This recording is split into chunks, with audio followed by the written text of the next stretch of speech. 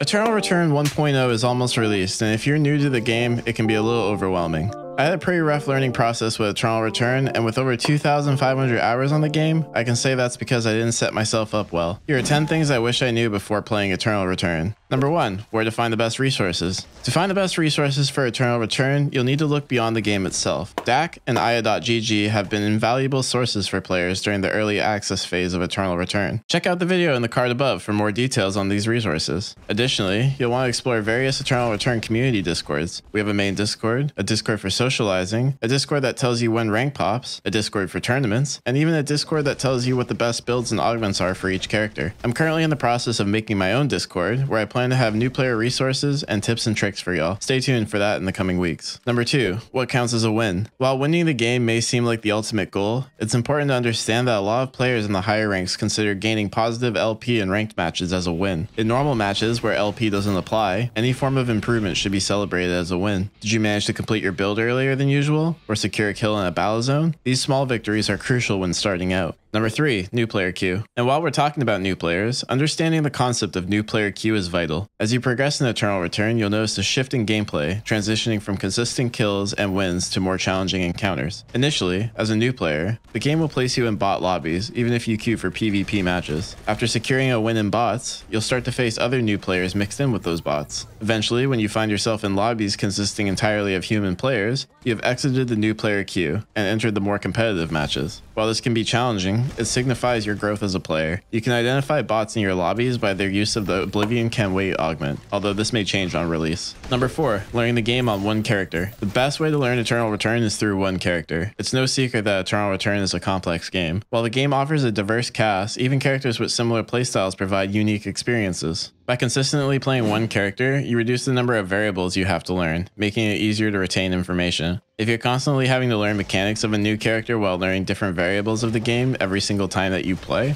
you'll have a harder time improving. There's also no downside to one tricking a character in this game, especially not in the learning process, where meta doesn't really matter. Number 5. The time it takes to learn Eternal Return. Given the many variables in each game, it takes time and dedication to become good at Eternal Return. With over 2,500 hours in the game, I still only feel confident playing a handful of characters in the higher elos. Eternal Return is a grind that requires not only mechanical skill, but also a deep understanding of the game's unique mechanics. If you come from a similar MOBA game, you'll probably have a good grasp of the combat. However, learning how to adapt when missing an item in a zone, or strategizing in a multi-character final zone takes experience. Don't get discouraged by the slow progress, as improvement will come with time and practice. Number 6. Hunt rotations. As mentioned, Eternal Return has a lot of unique concepts, and one of those is hunt rotations. Hunts are a way to get stronger. You'll gain weapon and hunt mastery from fighting them, and help you increase your overall level. After being taken, hunts have a cooldown which you probably know about, but this cooldown is rhythmic. Depending on when you take the hunt, you can expect it either at the same time the next day, or the day and a half later. While more comprehensive guides on hunts will be available in the future when hordes get introduced, click the card above to see my mid-game guide to Eternal Return for general understanding of this mechanic.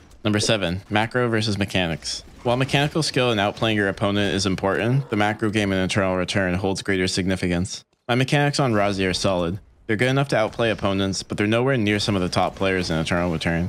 What I am good at is making use of my time. Efficiently managing your time, moving around the map with purpose, and having a clear game plan are crucial steps you need to take every single game. Adaptability when things don't go according to plan is also equally important. Character meta becomes more relevant in the higher elo matches, but focusing on a solid game plan should be your primary concern when learning. Number 8. Alternate ways to gaining mastery.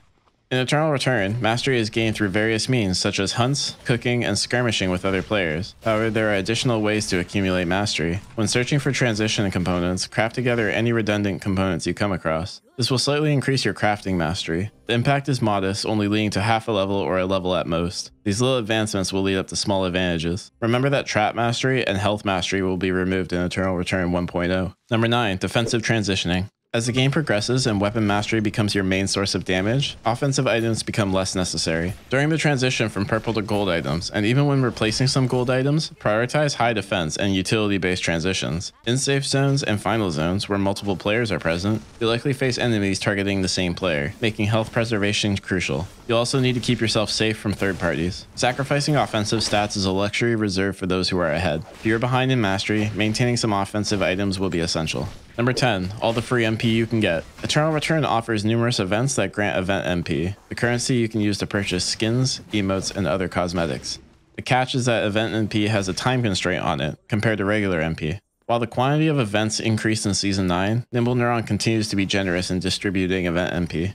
You can acquire them through events, drops from streamers, and the Battle Pass. Additionally, Eternal Return creators receive Event NP codes worth 300 MP per month to give away, while partners receive 500. The free-to-play experience allows you to still obtain skins for your favorite characters, even if you have budgetary constraints. By following these 10 tips, you'll have a clearer understanding for Eternal Return and a solid foundation to excel in the game. Remember, learning the game takes time, so be patient and stay determined.